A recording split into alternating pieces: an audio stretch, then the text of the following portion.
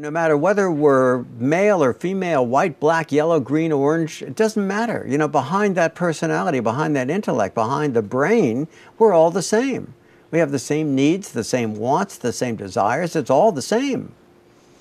So I always tell my students, if God is a piece of paper and you cut that piece of paper into 1,000 different pieces, are all those pieces God?